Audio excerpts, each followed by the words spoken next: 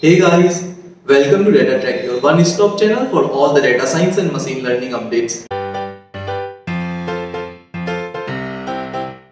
In today's video, we will look at model monitoring and data drift. The two terms, model monitoring and data drift, are interconnected with each other because if the model was trained on some past data and that data has now drifted, that is the distribution of the data has changed, then the model will no longer be relevant. It won't produce unbiased results. So what we need to do is detect such data drifts and keep our model up to date. How to do that and more details on it, let's look into it. So model monitoring and data drift. Machine learning creates a static model from historical data, but once deployed in production, ML model becomes unreliable and obsolete and degrade with time. So what could be the reasons for it? The reasons is that this data distribution in production changes and causes biased predictions. Another reason could be the user behavior itself might have changed compared to the baseline data the model was trained on. So two things, one, either the independent variables or features may drift or the target itself may drift, like the user behavior itself may drift. Both the reasons above are type of data drift. The first one is covariate drift and the second one is concept drift. We will look into that in more details. So model monitoring is the process of continuously flagging such drifts and automating jobs for retraining the model with new data to ensure the model remains relevant in production and gives fair and unbiased predictions over time. So what are the types of data drift? The first type of drift is concept drift. The statistical properties of the target variable which the model is trying to predict changes over time. This causes problems because the predictions become less accurate and unreliable. Some examples could be where the target variable, what the model was actually trained on, has drifted up, could be COVID-19 brought abrupt changes in customer behavior and impacted the accuracy of forecasting models. Because if you see, because of COVID-19, the offline purchases reduced, online purchases increased, and type of purchases changed because people were staying more time at home. So there is an abrupt change in the consumer behavior. Similarly, with the introduction of UPI, Unified Payment Interface, it abrupted customers' spending method, brought many of the customers to online, but what they were spending in an offline mode. So one of the main reasons for concept drift to occur is that non-stationarity of the data. So non-stationarity of the data means the statistical properties of the data, that is a target variable, changes with time. This is the concept drift, where the target variable drifts. The second type of drift is covariate drift. The covariate shift is the change in the distribution of one or more independent variable or input variables of the dataset. The means of the distribution of the feature itself changes, and when the statistical property of the input that is going to the model itself has changed, the same model that was built before will not provide unbiased results and lead to inaccurate predictions. And some examples could be, suppose a model uses income variable, income as an input and the model is in production. Over time, if the income of the population increases by 5 to 10%, the model encounters real-time data drift. With increased income, the model sees an increase in the mean and variance, hence therefore it leads to a data drift and inaccurate predictions by the model. And similarly, if there is a drift in the marital status of population, if many people get married or many people get divorced or many childbirths happen, so that population marital status changes and that could drift the data and can result in models performance degrading. So what are the methods to detect data drift? One thing to note is that all the methods that we will look at which detects data drifts are a lagging indicator of drift. That is, only after the drift has happened and the model or the method has processed enough data, then any kind of drift can be detected. So it's not proactive, it's more reactive, that after the drift has happened, this kind of methods can identify the drift. The first method is kolmogorov-smirnov test, which is also known as KS test. A KS test is a non-parametric test that compares the cumulative distributions of the two data sets or two samples, that is the training data and present data, training and post-training data. How much has the data differed with time?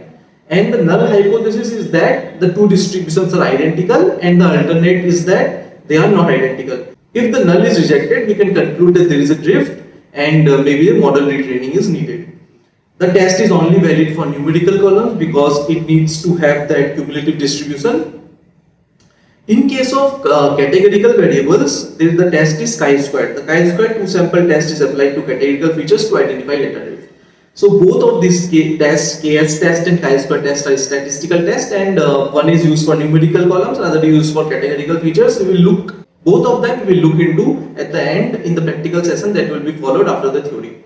Next method to detect data drift is population stability index, also known as PSI. So before going into details of that, let me make a call out that PSI is not a statistical test, but it's a widely accepted threshold across industries.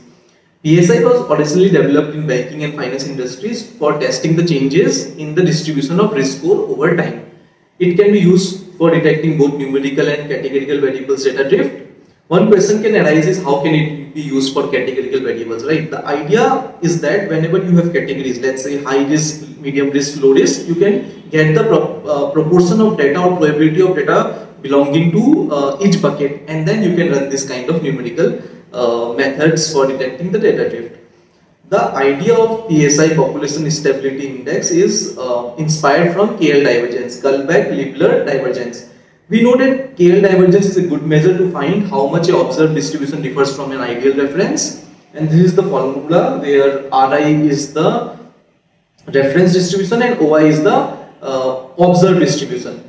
One problem with KL divergence is that it's not symmetric. If we permute O and R, that is, observed distribution becomes ideal and ideal becomes the observed, we won't necessarily find the same value.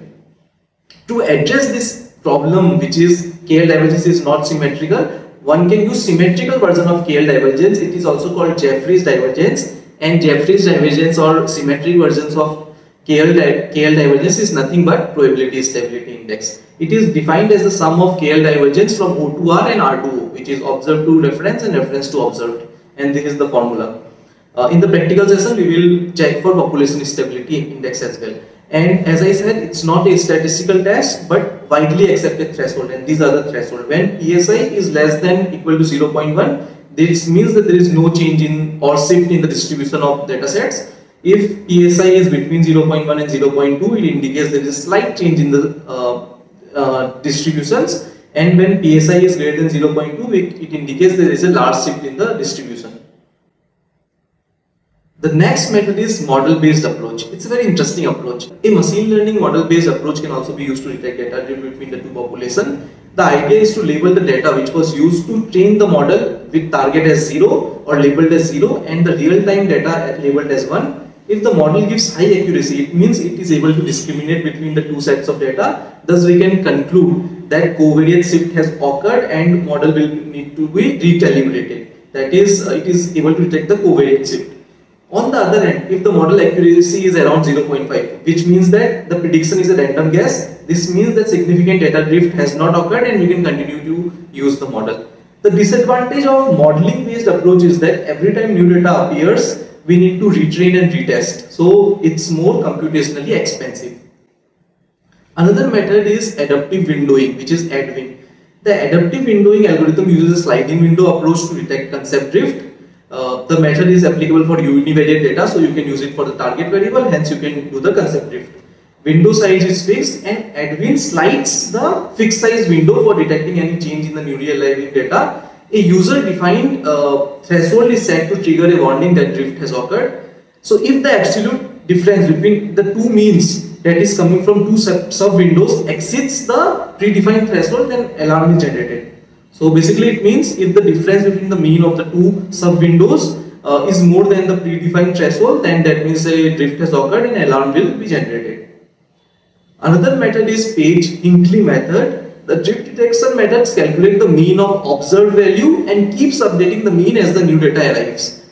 A drift is detected if the observed mean at some instance is greater than the threshold value lambda. So as soon as new data comes, we will recalculate the mean, use that new data as well to calculate the mean, and as soon as there is the change in the mean is more than a threshold, then that we already fix as lambda, then a drift is detected.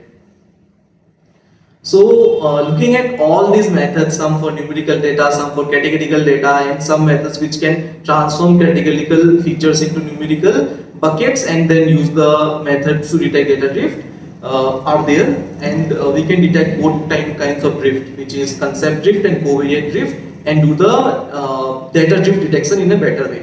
But what is the best way to handle data drift in production? So there are multiple ways in which we can respond to data drift. One is blindly updating the model. This is the naive approach. There is no proactive drift detection. Models we can schedule at a time interval such that they periodically retrain and update with recent data.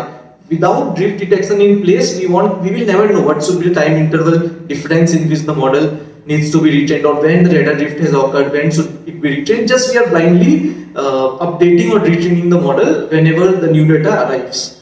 The second method is training with weighted data. It's similar to blindly update the model, but here instead of discarding the old training data, we are giving it less weightage. So the weight is inversely proportional to the age of data. So when the model is trained, we are giving each instance the weight inversely proportional to its age, so that the recent data gets more weightage and old data gets less weightage. So yeah, these are the two methods. In which first one we are blindly updating the model every time new data comes. In second one also we are updating the model but weighting the new instances more than the old instances. And third one is the best approach, which is incremental learning. So the idea is that when new data arrives, we won't discard the old model, but we will retrain and update it. So basically the weights that were learned by the old model, we will just do an incremental learning. As the result, the model is always adapting to the changes in data distribution and also using the old training weights. The approach will only work if the machine learning model allows incremental learning. For example, neural networks, they allow incremental learning, but some other models may not allow it. So in incremental learning, it will take less time to train as well, because model is already trained from the past data. As the new data has come, we are just doing an incrementing learning where we are training the model for few more epochs.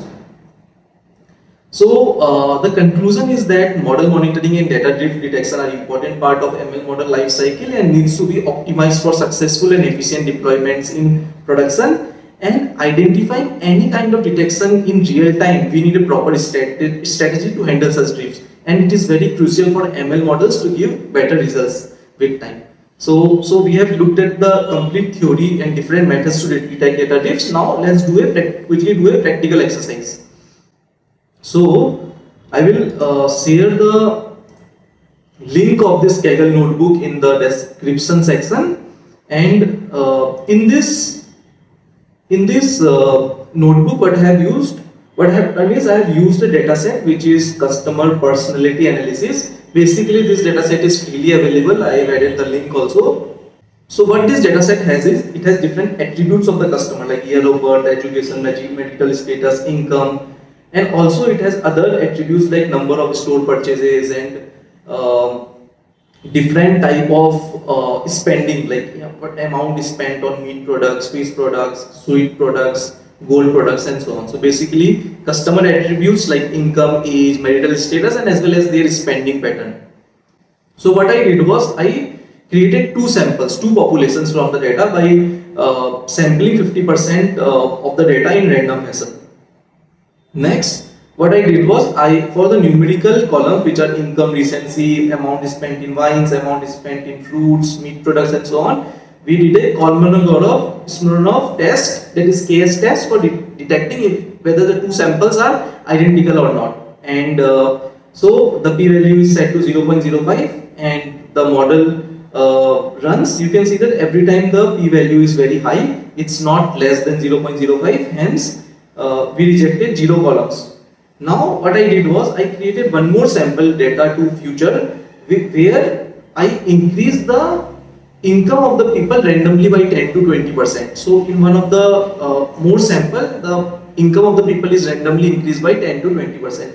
And again, what we will do is we will run the kolmogorov-smirnov test, and we can see that we rejected one column, which is the income column. Column income rejected, and the p-value is very small. It's less than 0.05, hence the income column got rejected. Similarly, I also use population stability index. These are the thresholds widely accepted for population stability index, and then I ran for the same set of numerical features. You can see that for the first two samples there is no significant data drift detected, because every time the threshold is within the first bucket, which is less than 0.1. So next what we will do is we will do a chi-square test for homogeneity, and we will do it for the categorical features. We have two categorical features, which are education and marital status. And for education, these are the categories, and for marital status, widow, divorce, single, married, together are the categories. And when we run the chi-square test, we see that there is no drift in the two samples. The first two samples, there is no drift because they were randomly selected and they are representing the same population, and the distribution is same. But in the another sample that I created, I assume that the marital status has changed and the married population has increased in future. And that I did by randomly tossing a coin. If the probability is greater than 0.15, then it will return the previous status, and if it's less than 0.15, it will return the status as married. So basically, I am assuming that the population marital status increased by 15%. And when we run the chi-square test again on this changed sample, we can see that the marital status got rejected, education was not rejected. Education distribution is same, but the marital status distribution has changed. So chi-square test is useful for categorical features drift detection, and KS test, PSI, this kind of methods are useful in detecting the numerical variable data drift shifts.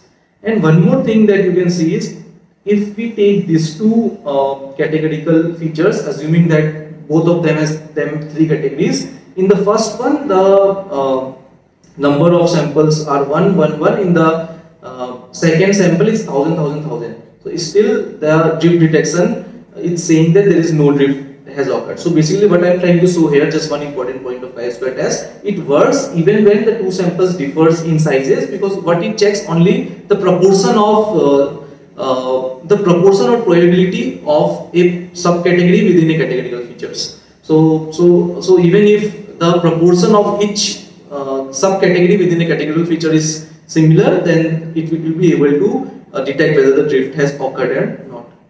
So that's the practical session. With that, we can conclude this video. We looked at what data drift is, what are the reasons why it can happen, what are the different type of data drifts, that is concept drift and covariate drift. We also looked at some of the methods that can be used to detect this kind of drifts, both for numerical and categorical features. And we also looked at how we can continuously monitor the model, and what are the best ways in which we can do a model monitoring in production. And it was also followed by a practical session. Hope you enjoyed and liked the content. Please like and subscribe, and stay tuned for more such updates. Bye.